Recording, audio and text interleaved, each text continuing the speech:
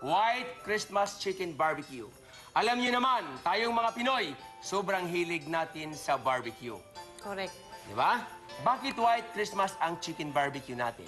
Eh kasi, sa Amerika, ko paulit-ulit na ginawa ito. Memorable sa akin ang putahing ito dahil ito ang nagpasikat sa akin sa Amerika. Wow, yun naman pala. Kaya pala, Chef, nakita ko ang dami mo dong billboards. Yes! At saka yung mga sandok, yung mga kutsara, may picture mo dyan. Wow! Talaga, wow! Lakas. Pag nangyari yun talaga, ikaw yung kukunin kong model doon. Thank you, thank you. Okay, as I mentioned that earlier, hiniwaan ko rito para mag-absorb yung ating sauce. So, ilagay muna natin yung molasses.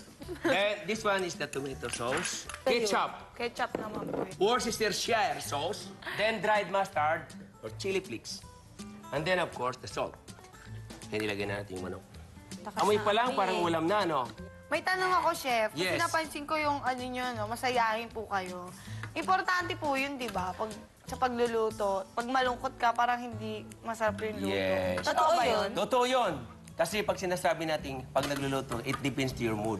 Kapag ang mood mo hindi maganda, hindi rin masarap. Ikaw ba magluluto? Ang bihira asawa ko, tagal-tagal dumating.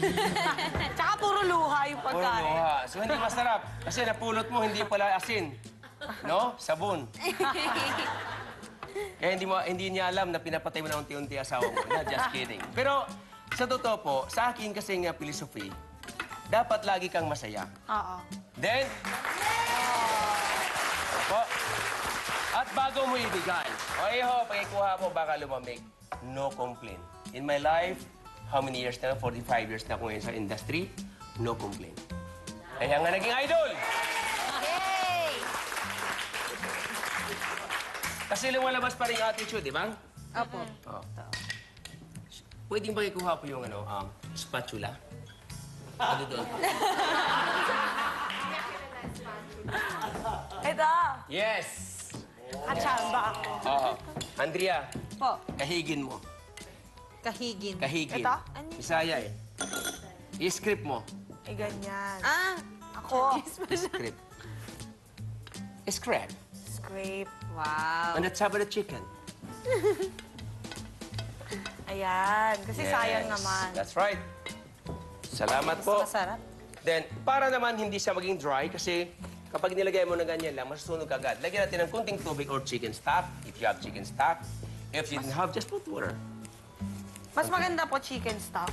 Yes, chicken stock mas maganda. Yung pinagboilan.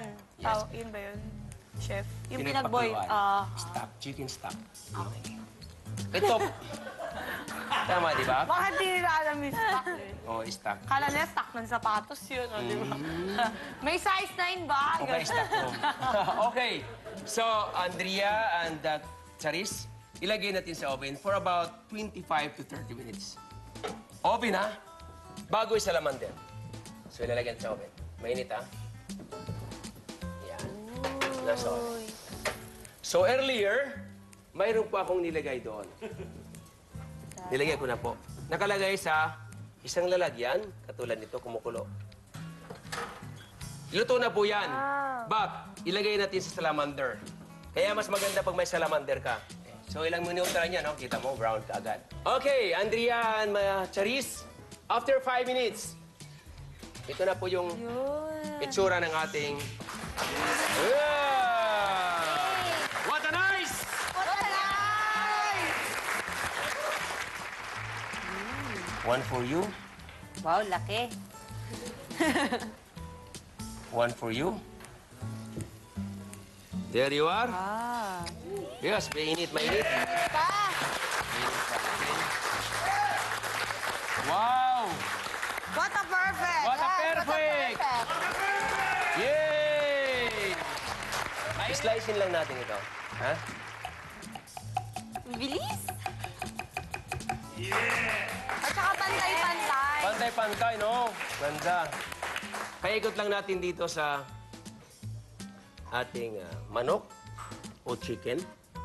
Oh. O, Ano pa? tapos lalagyan lang natin sa ibabaw ng kunting limon kasi mas masarap pag may limon. Sauce na may toyo, di ba? Ganun tayong Pinoy. Ang ganda. Ang galing. Social. O, di ba? social, at kunting parsley sa gitna. Flower, flower. Flower, flower there. Di ba? Then, of course, hindi mabubuo pag wala tayong nilalagay na. Okay. Ping, ping, Yan na ping. naman, yan na Yes. Takot ako. Scary. Okay.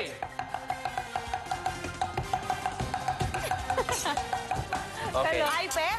Sige. One for you, one for you, one for me. Sabay-sabay. Oh, ping, ping, ping, ping, ping, ping, ping, ping, ping, ping, ping, ping. Here it is, White Christmas Chicken Barbecue.